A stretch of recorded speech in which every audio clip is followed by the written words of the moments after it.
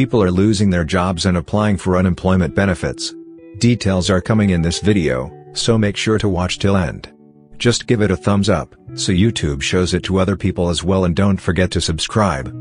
Back to our topic, more and more people are applying for unemployment benefits due to the fact that the illness continues to force layoffs. Statistics are hurtful. The number of Americans who applied for unemployment benefits last week went up to a staggering 3.28 million, as companies nationwide laid off employees to cope with the spread of the illness. According to Department Labor, in the week ending March 21st, the advance figure for seasonally adjusted initial claims was 3,283,000, an increase of 3,001,000 from the previous week's revised level.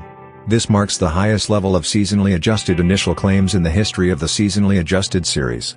The previous high was 695,000 in October of 1982. But this is most certainly just the beginning, as businesses are closed and people are not working due to lockdowns and quarantines. Many states are ordering non-essential businesses to close. Most people applying for unemployment benefits were from states suffering the most from this messy illness. The biggest increase was in Pennsylvania, followed by Ohio, New Jersey, Massachusetts, and California.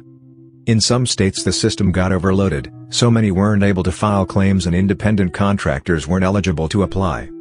Hardest hit are employers who work at airlines, retailers, restaurants, hotels and travel agencies. Experts warned that unemployment rate could climb to 20% or higher.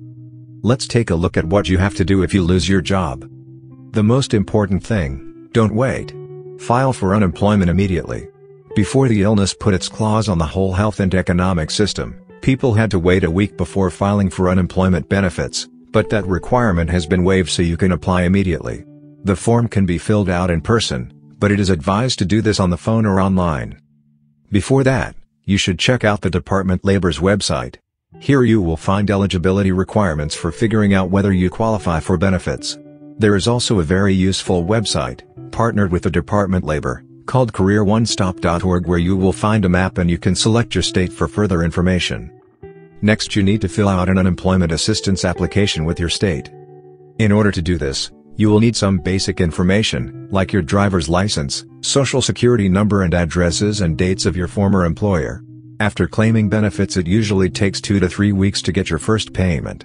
If you still have your job, but been forced to take mandatory unpaid leave, or as some people might say, furlough, you are also eligible for unemployment benefits.